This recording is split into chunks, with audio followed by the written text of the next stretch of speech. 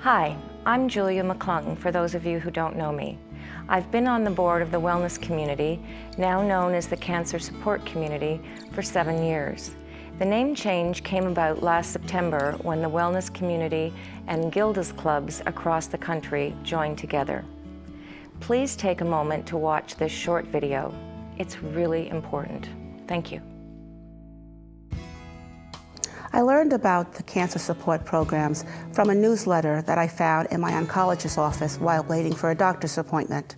I looked over it, and lucky for me, I took it home. And when I got home and read through the calendar, I was overwhelmed by the varied different programs that were offered through the cancer support community. I have participated in several programs through the cancer support community.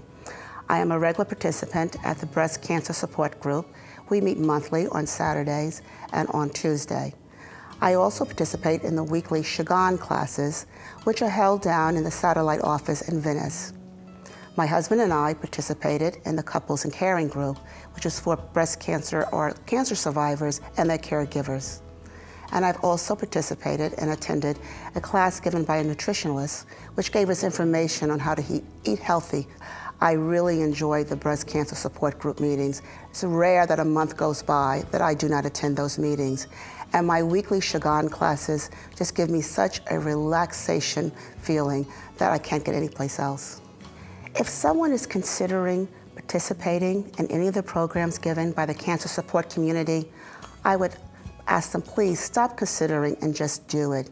Get a copy of the calendar, look over the varied different events and seminars that are offered, and pick one that you think appeals to you, and then go and participate. I feel so good when I participate in programs at the cancer support community because it's a wonderful feeling to be in a room with other people who have actually walked down the same medical path that I have walked down through. It's a nurturing, sharing, and caring community where we can compare notes and encourage one another.